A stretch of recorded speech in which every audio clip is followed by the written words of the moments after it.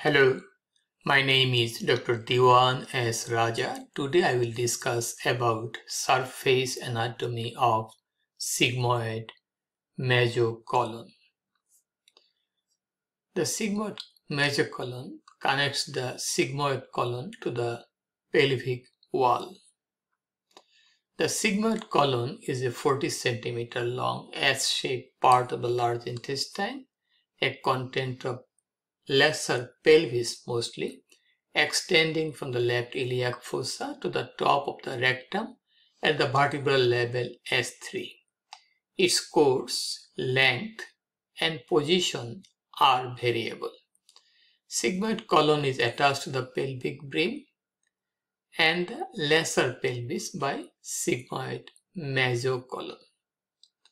Okay. Now we'll go to the surface landmarks for sigmoid mesocolon. The attachment of the sigmoid mesocolon is just like inverted V-shape attachment.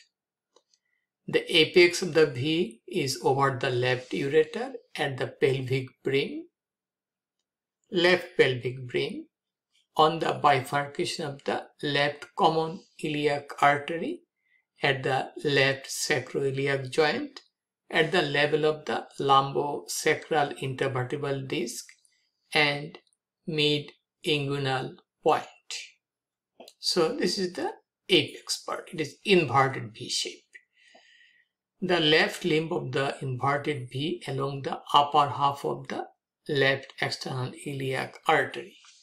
Right limb of the inverted V extend from the apex to the body of the sacral vertebra 3.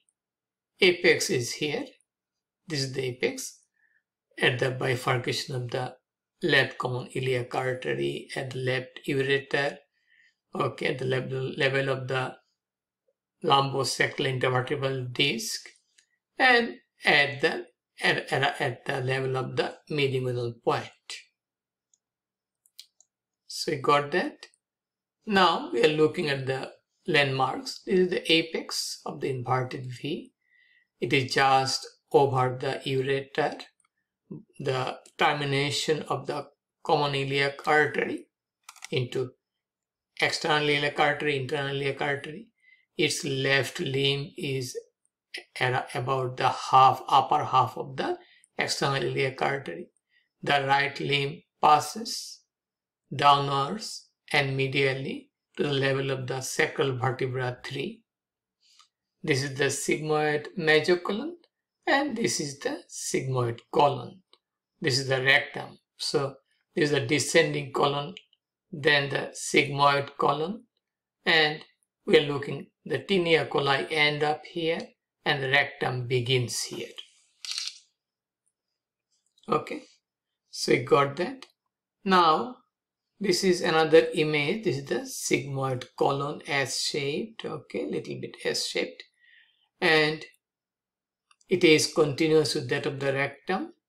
Here the sigmoid colon, we are seeing the relationship. It is passing out the left ureter, left obturator nerve, external iliac artery, left external iliac artery, left external iliac vein. This is the tinea coli end up at the upper end of the rectum here. Okay, so we got sigmoid. What are the contents of sigmoid mesocolon? Sigmoid and superior rectal vessel. Also contains the nerves, lymph node and lymphatics of the sigmoid colon. Structure crossed by the sigmoid colon. Left ureter, left obturator nerve, left external iliac artery and vein. But it is always variable in length and depends on the content of the lesser pelvis. Okay, so it crosses the external iliac artery and vein, the left obturator nerve, and certainly the left ureter. Okay, and that's all about the sigmoid colon and sigmoid mesocolon. If you have any question, please feel free to ask me. Please share the information with your friends. Please subscribe me. Please support my channel. Have a nice, wonderful and blessed day. Bye now.